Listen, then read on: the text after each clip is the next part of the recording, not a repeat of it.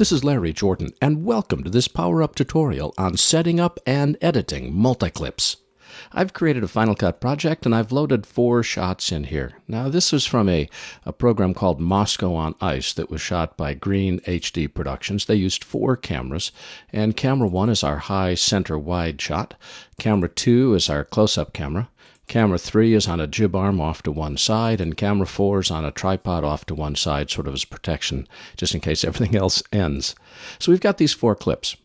Before we even start building our multiclip, there's a couple things that I want to do first. First, I want to go through each shot and determine what my sync point is.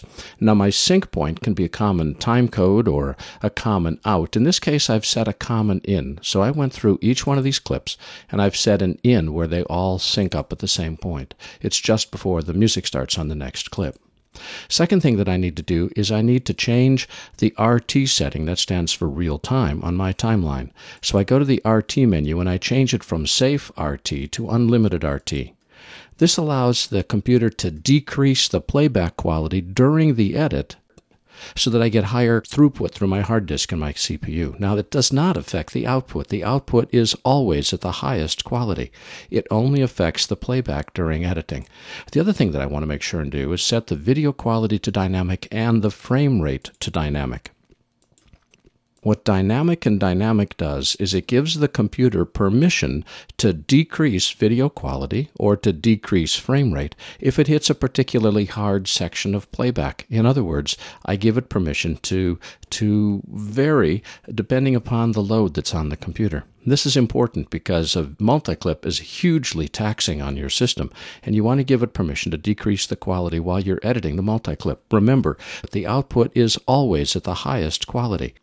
Once we've got the RT setting set to unlimited, dynamic, and we've got a common sync point, which we've got here, now we can build our multiclip. So that I can prove a point, I'm going to just select 2 shots. You would normally select all the shots that you want to build into your multiclip, but I want to select 2 just to make a point. I'll select the 2 that I want to build into a multiclip, go to Modify, go down to Make Multiclip.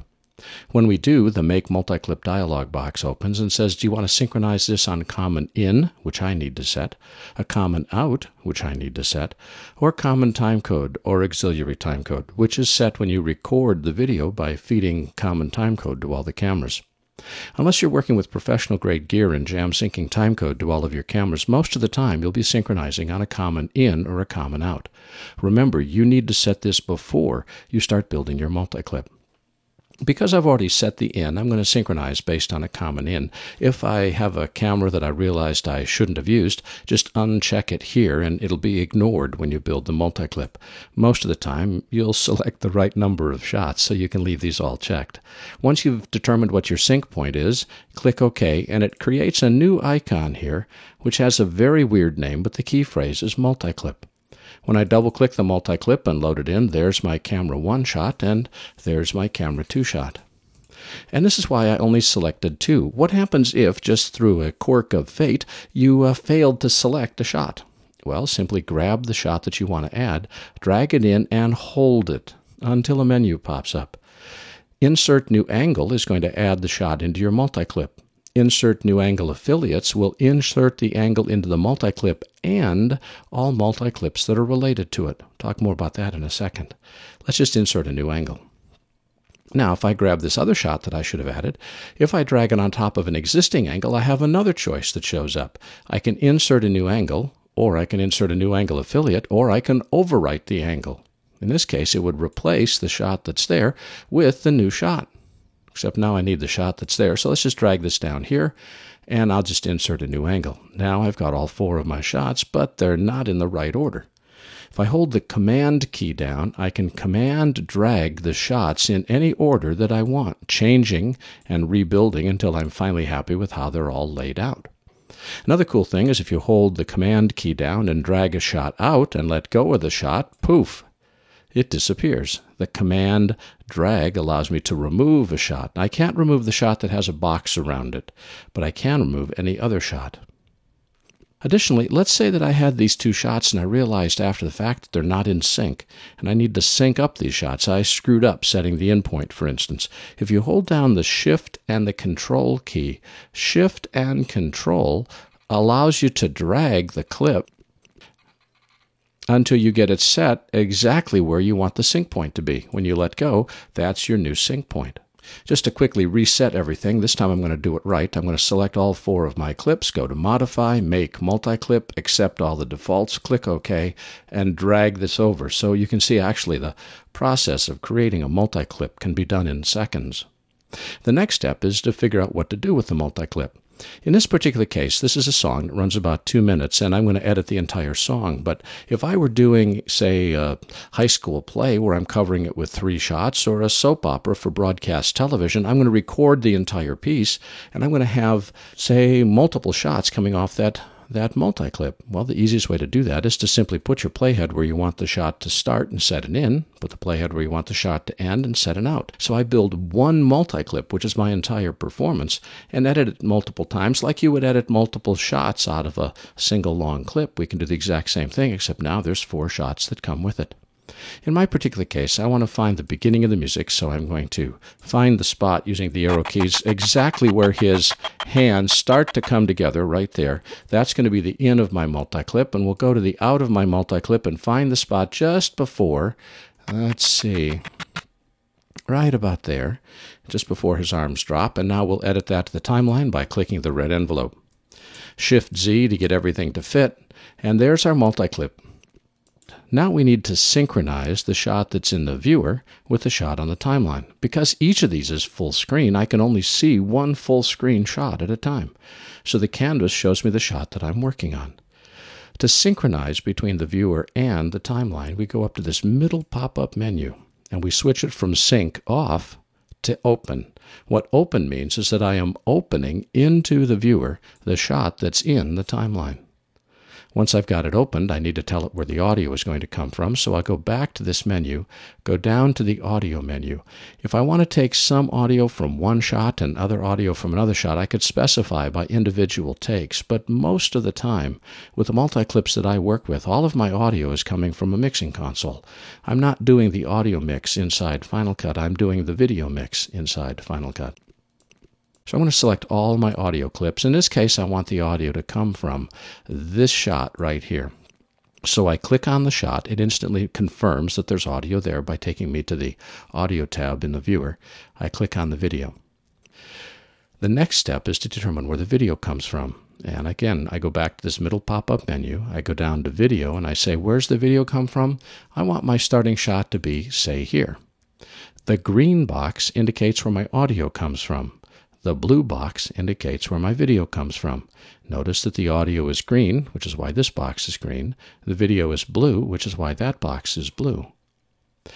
Notice also that I set the audio first, and the reason is whichever of these I set last is the one I'm going to switch in the multiclip. Most of the time, my audio comes from a mixing console. I'm going to leave that alone, so I'm going to set the audio first, so the only thing that I switch is the video. Notice how the main picture in the canvas changes as I click on different shots. Well, this blue box indicates where my video is coming from.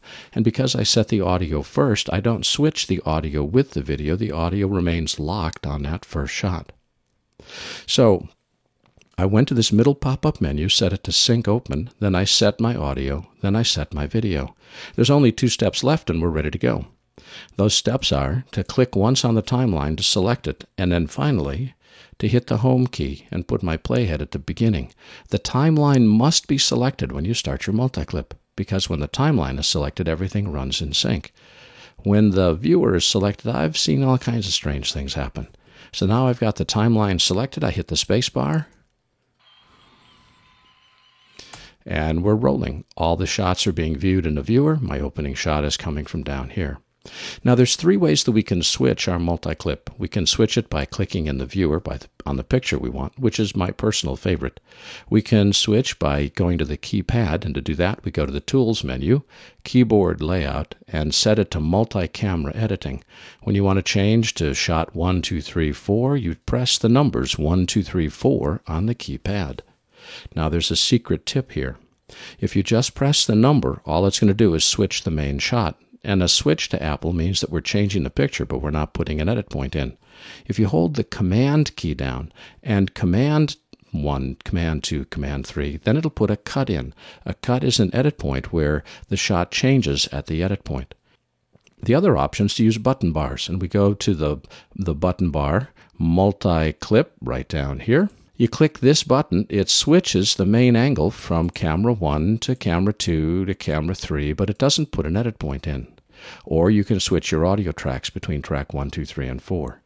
This is just a switch. Again, it doesn't force an edit point, it just changes the shot. This is a cut. It forces an edit point, and it changes the shot. The advantage to doing it in the viewer is it's real time. I can just play through and cut my shot. The advantage to doing it with buttons is you don't have to do it in real time. You can really study where you want to put your shot in. Let me just cut 2 shots because there's one more thing I want to show you here. We'll hit the home key. We're going to start with this shot up here and make sure the timeline is selected. Hit spacebar.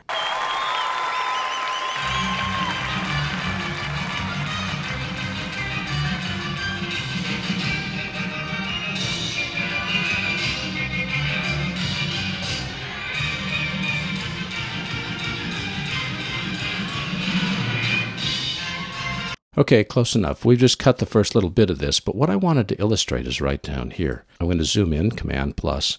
This is now just a shot, which is in our timeline. If we turn off snapping and click on the roll tool, we can roll this back and forth to find the exact spot we want to do our edit.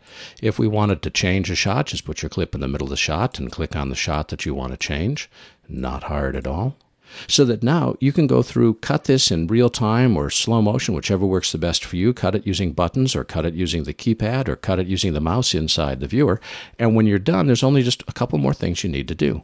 Once you're done editing, and let's assume this is perfect, and I've only got 4 shots done, so clearly this is a large assumption. You go up to Modify, and you make sure to select Collapse Multiclip. What that does is it disconnects all the shots that you're not using, so you're not going to hammer your hard disk by playing this massive multiclip with all kinds of video streaming across from the hard disk that you're not using. You only collapse your multiclip when you're done with it. But what happens if you collapse your multiclip and then suddenly you change your mind and you've got to go back and re-edit? You go to the Modify menu and you uncollapse multiclip. Uncollapsing multiclip simply pulls everything back together again, and now you've got all your shots back. And you can go back and re-edit the multiclip. Remember to always collapse when you're done editing, or your poor hard disk is definitely not going to like you. 2 last notes. A multiclip allows you to synchronize 128 shots at once and to view up to 16 of them at the same time in the viewer. You control how many you're going to view from this pop-up menu right here. Second, say you want to do some filters or effects work. Where's the best place to do that? Well, there's 2 schools of thought. One is you could go and, just as you do now, select a clip and add a filter.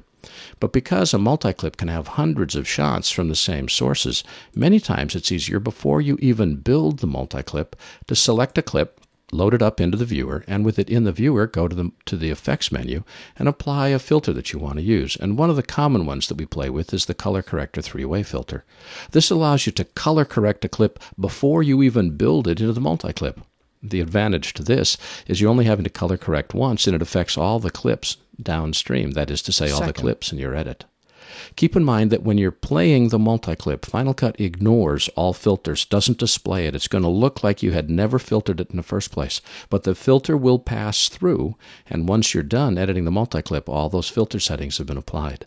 A very fast way of doing color correction before you even go to the effort of editing your multiclip. I have always enjoyed playing with multiclips. And once I've learned how to set them up by following this cookbook approach, I've never had a problem with them. My name is Larry Jordan, and thanks for watching this Power Up tutorial.